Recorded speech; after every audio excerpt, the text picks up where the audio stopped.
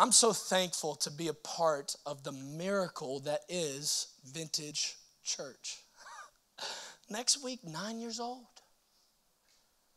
I mean, you guys are getting really awkward like Bolt is right now as a 9-year-old.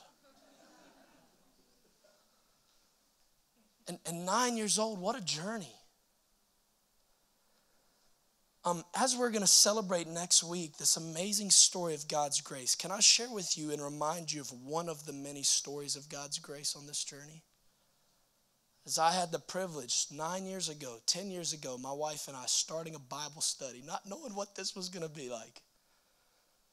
And God has just done some amazing. One of the amazing stories, listen to me, is the story of Highland Baptist Church. I want to show you a picture up on the screen. These are some of my best friends in the world.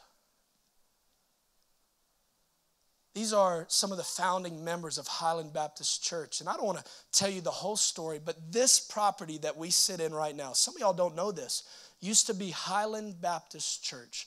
And as God was growing our church in Orleans Parish, this church and I and our church, we started to do some amazing ministry together. And we said, you know what? We kind of like each other. And this church had seen better days.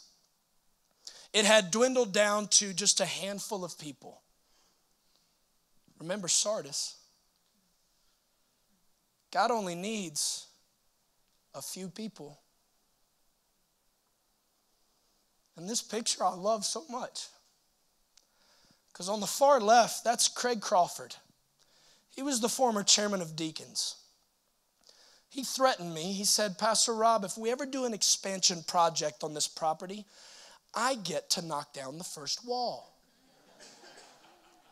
I have a lot of frustration in this old building.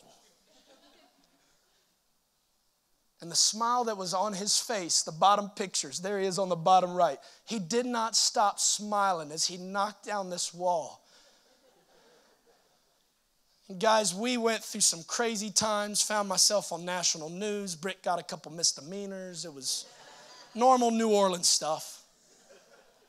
But after a few months, man, we opened this property. Check this picture.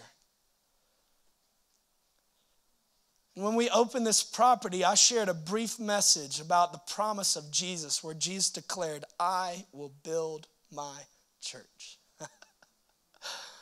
And the gates of hell cannot prevail against that church. Dottie, Christina, Ronnie, Melanie, Craig, I love you. Because you were a few.